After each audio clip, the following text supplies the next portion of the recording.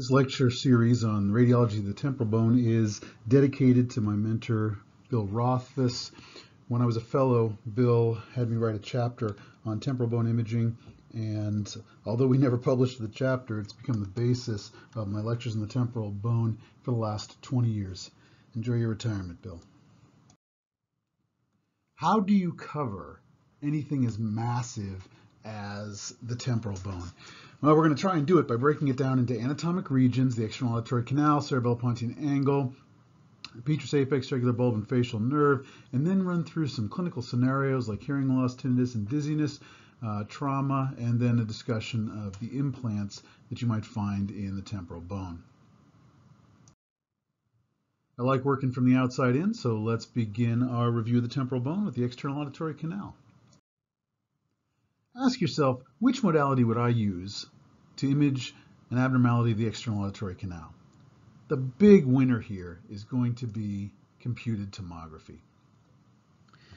Part of that is because we have gas on the inside and bone and cartilage forming the walls of the canal, and CT does a good job with those types of materials. But the big reason here is bone erosion. The presence or absence of bone erosion defines our differential diagnosis in the external auditory canal. When you see a mass or abnormality in the external auditory canal, the first thing your eyes should go to is the presence or absence of bone erosion. When bone erosion is present, we should be thinking about things like invasive tumors, squamous cell carcinoma, obviously on an mucosal surface. Malignant otitis externa is a famous cause of bone erosion in the external auditory canal, sometimes called necrotizing otitis externa. And then cholesteatomas. We like to think of cholesteatomas as middle ear lesions, but they often involve the external auditory canal. When we have an aggressive mass in the external auditory canal, obviously we're going to be worried about malignancy. See how the posterior wall of the external auditory canal is intact, and the anterior wall has this large defect, and there is this calcifying mass that extends across that anterior wall. These are intrinsic tumor calcifications, not just leftover, not quite completely eroded bone. This is a tumor matrix, and this happens to be mesenchymal chondrosarcoma of the temporal bone, although we know that squamous cell carcinoma is going to be the most common malignancy to affect the external auditory canal. These erosions here, the key finding. Here's another malignancy affecting the external auditory canal. This time the soft tissue completely fills the external auditory canal, but look at these little rat bites both on the anterior and posterior walls of the external auditory canal. Those are the erosions that we're looking for to suggest neoplasm. This one happens to be a basal cell carcinoma. Now, this one is not a tumor. It is malignant or necrotizing otitis externa. Notice again all the little rat bite defects in the anterior and posterior walls of the external auditory canal. This is a classic appearance for necrotizing otitis externa. This is an interesting disease and merits its own lecture at a future date. Now I'm going to throw up the last two pictures that I showed you: necrotizing otitis externa and malignancy. I have to tell you, I wouldn't be able to tell you which one is which if I hadn't just shown you the two pictures myself, right? This one happens to be an infection. This one happens to be a malignancy. They look nearly identical, and tissue sampling in the clinical scenario are going to be what differentiate these two lesions. Remember this differential diagnosis and how similar these look. Our next aggressive mass of the external auditory canal with bone erosion is a cholesteatoma. There should be a smooth line of cortex forming the posterior wall of the external auditory canal right along here. Instead, there is this gap in the external auditory canal, and this odd soft tissue mass is filling in the gap. What's odd about this mass is that it has linear areas of gas intercalating into the tumor. It's almost as though there were layers of tumor that could be separated from one another. That's in fact exactly what this is. These are keratin layers that are separating within the walls of a cholesteatoma. Just like an onion, onions have layers, ogres have layers, and cholesteatomas have layers.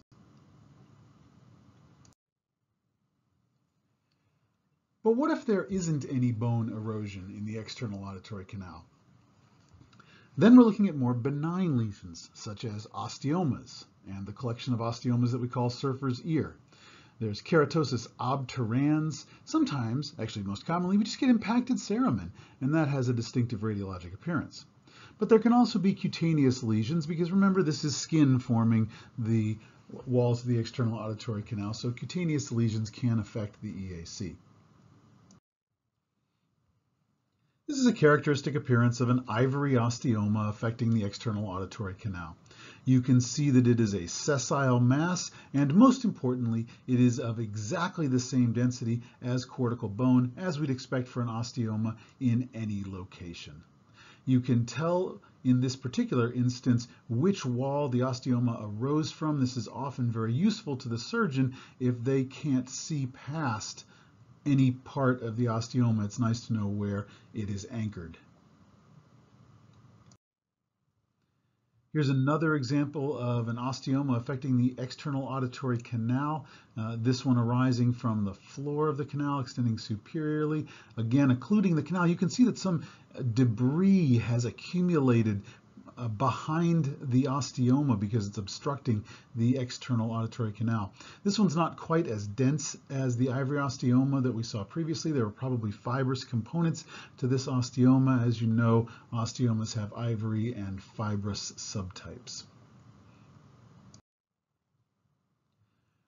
When there are multiple osteomas encroaching on the external auditory canal from all sides, that's usually from exposure to chronic exposure to cold water. That's why it's called surfer's or swimmer's ear. You can see that there is a mound of osteoma arising from this side, a mound of osteoma arising from that side. They're practically going to meet in the middle and occlude that external auditory canal. Numerous osteomas is what we call swimmer's ear. Keratosis obturans is an unusual and odd diagnosis. Here we have keratinaceous debris that completely fills the external auditory canal. It's almost always the medial portion of the external auditory canal abutting the tympanic membrane. So the tympanic membrane forms a border between the soft tissue of the keratosis and the gas that is normal in the middle ear cavity. So here's the tympanic membrane. Complete occlusion of the medial external auditory canal is the finding that we're looking for keratosis obturans. Otherwise, it's a very benign appearance, right? No erosions of any of the walls, sort of a smooth margin to it, but it's a complete plug of the medial external auditory canal.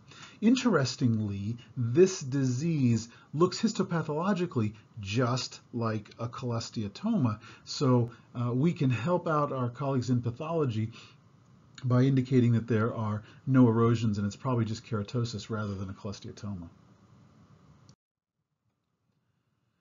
Impacted cerumen, by far the most common thing that we're going to encounter in the external auditory canal. The bubbly gas that forms within cerumen is the clue, and the fact that it's not adherent to any of the walls of the external auditory canal, usually, unless it gets packed down with a Q-tip. Here's an example of a cutaneous lesion that happened to arise in the skin of the external auditory canal. You can see that this large cystic structure is actually in the cartilaginous, more lateral portion of the external auditory canal.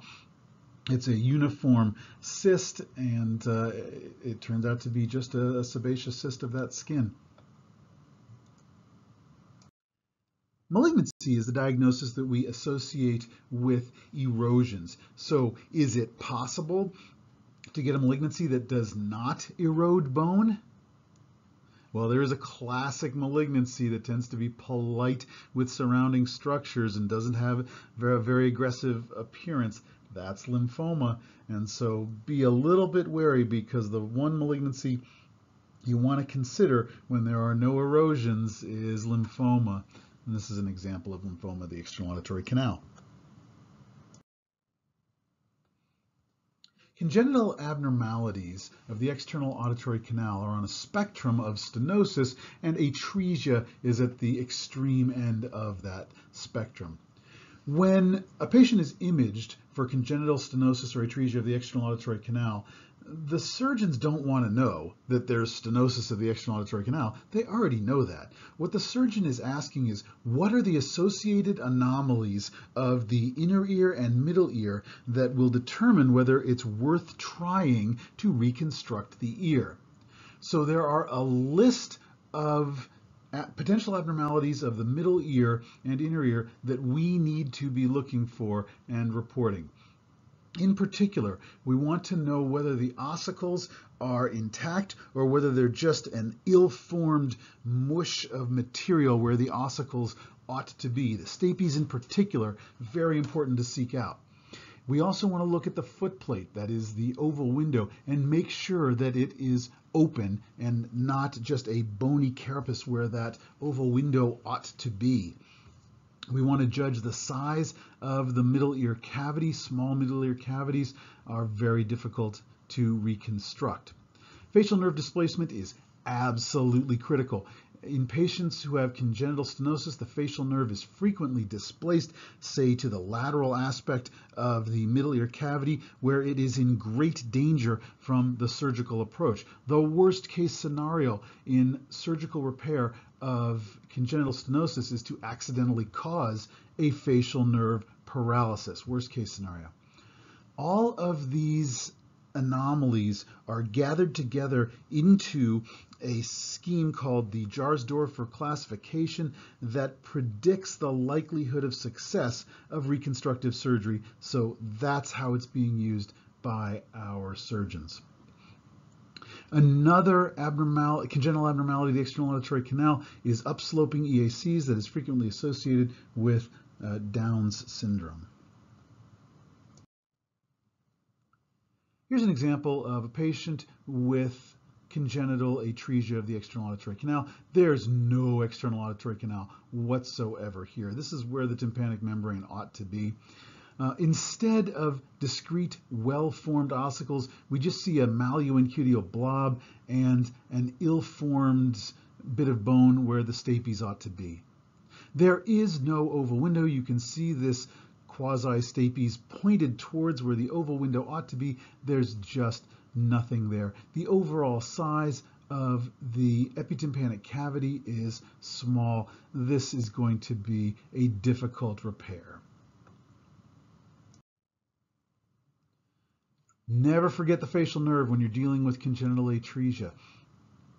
Here's an example where the classic example of the facial nerve tympanic segment displaced to the lateral aspect of the small middle ear cavity. The second genu is also often displaced anteriorly and inferiorly, blunting, that is, of the second genu. We look for that as well.